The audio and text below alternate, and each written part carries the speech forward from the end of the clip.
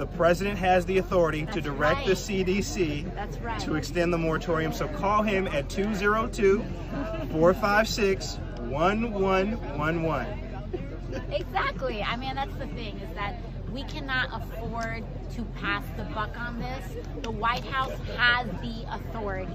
And really, we need to make sure, as Mondaire had mentioned, the $46 billion in rental assistance has already been authorized. It's been given to governors, it's been given to states and municipalities, and they need time to get those funds out. And we need to make sure that we extend the moratorium so that landlords can be made whole and tenants can be made whole too.